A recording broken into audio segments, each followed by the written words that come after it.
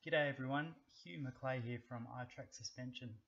Over the next few months I'm going to be doing quite an extensive video series on bike suspension kinematics, and this episode is really just a quick introduction to talk a bit about what I do and some of the tools that I use to design bikes.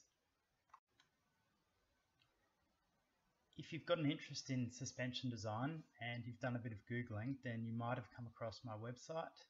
It's got quite an extensive section on suspension theory. So it's broken up into two sections. We've got suspension theory, which talks about all the main sort of characteristics and metrics that define how a bike will handle. And it's also got a suspension design section which talks about the main types of bike suspension configurations and what their pros and cons are from the designer's perspective. So not necessarily talking about how they're each tuned, but talking about how flexible they are for the designer in terms of being able to achieve different characteristics.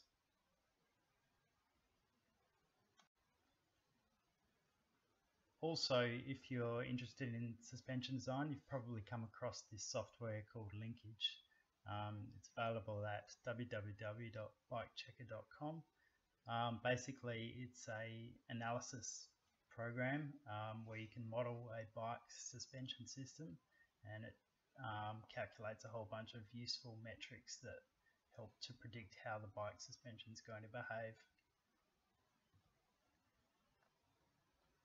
I've contributed a little bit to this software.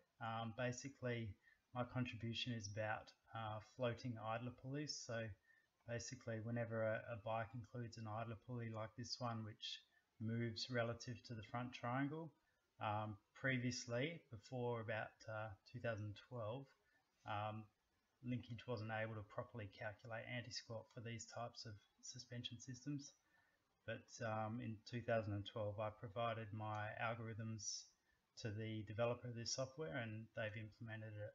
And so whenever my algorithms are used, it shows up this watermark here. So yeah, that's me.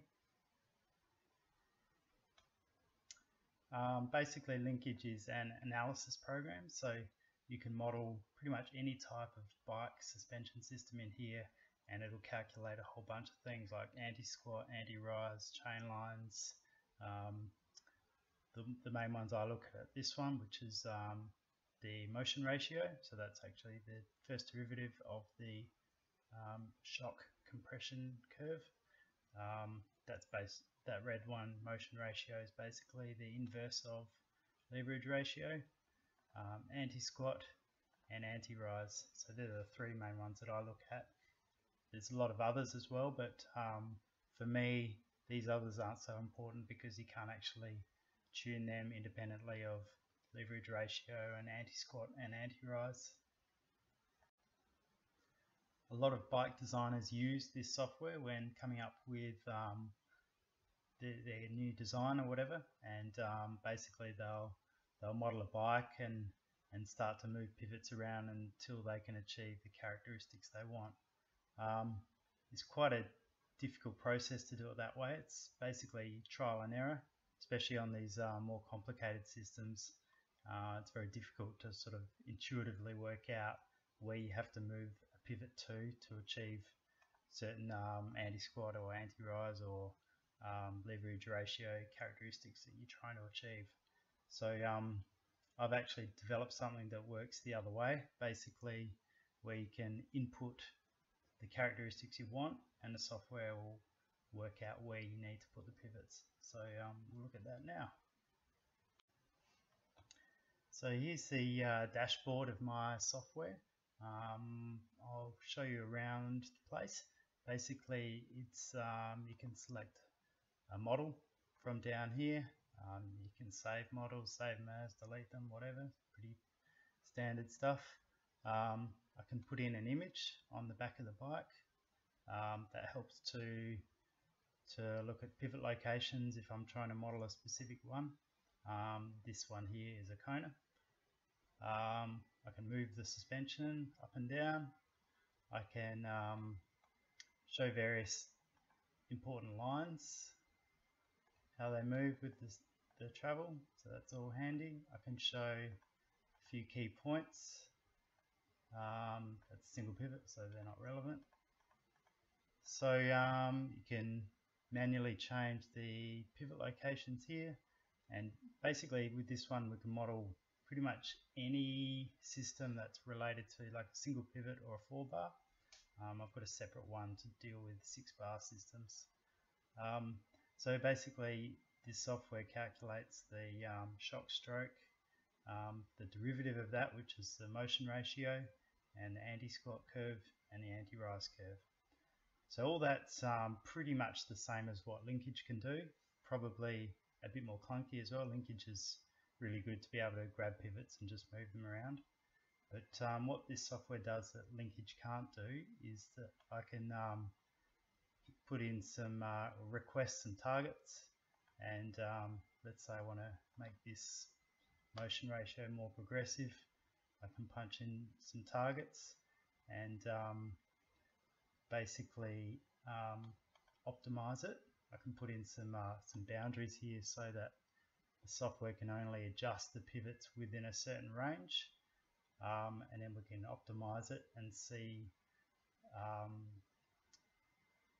There we go. It'll move the pivots around within the allowable range and try and hit the targets that I've asked for.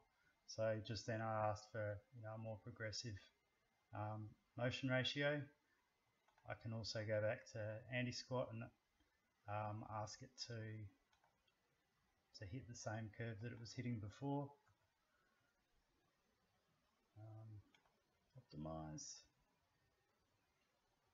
There we go. So anti-squat's back to where it was, and it doesn't have to just be 2 points. I can put in as many points as I want. So I can control basically how closely it needs to hit these points by the number of points, which influences the weighting of how much we want to emphasize all these targets. A few other things, I can also lock some links. So if I wanted to design some new links, or let's say I wanted to design a new rocker link for this bike. Let's say I owned one and I wanted to fit a metric shock or something different, and I had access to some CNC gear that meant I could make a new link. Basically I would lock out the other links, and then it would only change the dimensions on this link. So I could come up with a new, put in some targets and come up with a new shaped link there that would get close to achieving what I'm trying to achieve. So yeah, real quick introduction to this software. Over the next few months I'm going to be using this to discuss a whole bunch of really interesting topics on suspension kinematics, and the first episode will be all about single pivots. So stay tuned for that, and thanks for listening. Cheers.